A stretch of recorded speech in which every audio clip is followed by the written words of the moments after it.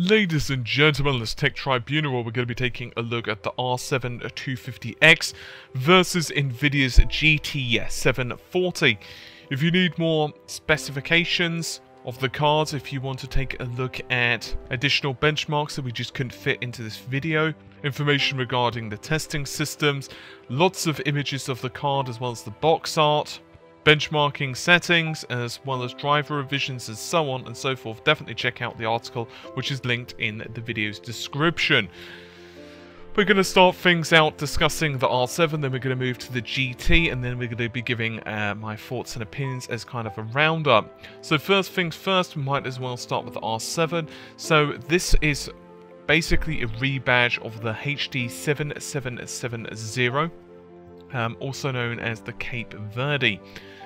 Here we're using a 1GB GDDR5 model. It has 640 unified shaders and does indeed come with 16 ROPs and 40 TMUs. 128-bit bus does provide 72GB of memory bandwidth per second, which is a little bit of a pinch, but fortunately it doesn't seem to hamper performance too badly, and we can go into clocks in just a moment. It does require, just like the GT 740, a 6-pin PCIe connection. As I've mentioned, this model is 1GB. There are 2GB available. In terms of the GT 740, meanwhile, it has 384 CUDA cores. It's worth remembering CUDA cores and shaders are a little bit different, so you can't gauge them like for like. It has 80GB of memory bandwidth per second. That's on a 128-bit bus as well, 16 ROPs, 32 TMUs, and once again it does support hardware physics, CUDA and so on.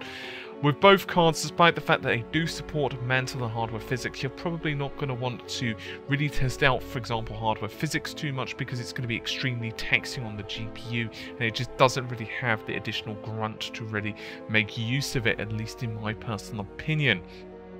Frame rates of both cards were pretty comparable for the most part, but I definitely have to give the slight nod to AMD. It's not to say that it stomps it. I'd want to make that clear. It's not a case where AMD's card is significantly faster in all tests.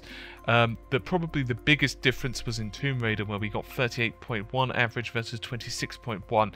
However, in other games, for example, Batman Arkham Origins, the GT 740 had a couple of frames a second over the R7, and in other games, for example, Metro Last Light, there was a couple of frames a second difference, and so on. If you need more of these specs, of these results, please check out the article. I've got lots to talk about in a short space of time.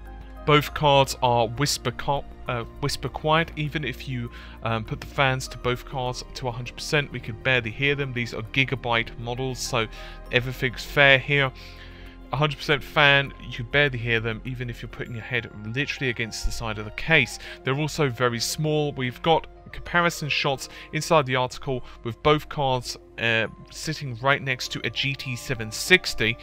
So if you want to see just how small these cards are and how they'll easily fit in a HTC or a small form factor case, then you are more than welcome to check that out. Speaking of which, these cards are absolutely perfect for that.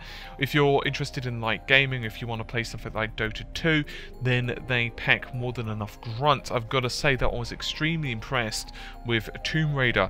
It ran absolutely flawlessly, particularly on the R7 250X. In fact, with pretty much all of the settings set to Ultra and FXAA turned on, it hit over 38 frames a second, which is very impressive.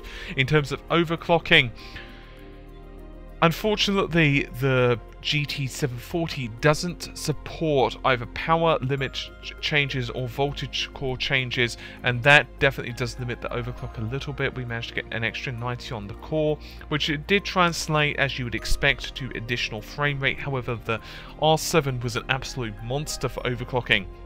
Quite literally speaking, the memory hit 6,000 megahertz. It was literally as high as the sliders would go, and the core to hit 1245 megahertz without adjusting the fan profile at all, simply cranking up the core voltage and power limits. So it's possible we could get a little bit more out of it out of it if we tried. I will say, however, of course, overclocking is always a silicon lottery, and your results may well differ from mine. You may get better or inferior results to what I did. If you are purely looking for performance, in other words gaming, and you have no other considerations, you're just looking for the best gaming performance possible, then R7 250X is definitely the better card to go for. If however you have other considerations, for example you might want to mess around with having a secondary card for CUDA, you might want to, for example, program in CUDA, and so on, then you might prefer Nvidia's card, and you're definitely not going to be getting a slouch. Just ensure that you get the GDDR5 version, and don't go for the slightly cheaper yet infinitely inferior DDR3 version of this card. Overall, I have absolutely no issue recommending either of these two GPUs. They're absolutely awesome at giving the price point. Once again, if you're looking purely for gaming and performance, however, you would have to go, in my personal opinion, with AMD. Interestingly enough, I did notice color differences once again between them in terms of the contrast and overall color range. I've noticed this a couple of times with AMD to Nvidia cards. I normally game on a GTX 780 Ti, but throughout the video you're definitely going to see slight color differences. It's a little bit odd. These are default profiles, by the way. I haven't messed around with them. It's literally just a default driver install from a fresh installation of Windows, so make of that as you will.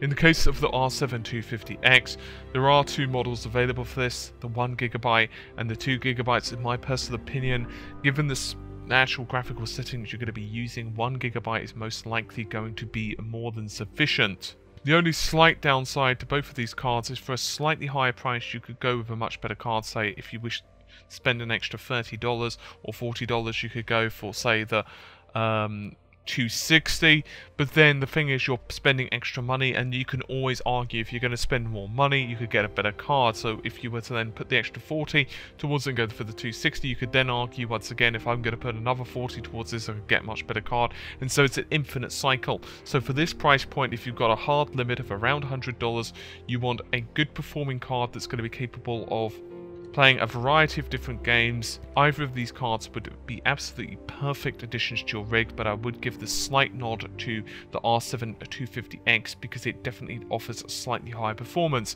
Hopefully you've enjoyed the video. Give it a thumbs up and a share, and definitely check out the article if you need additional information to this. I'll see you soon. Take care, and bye for now, my friends.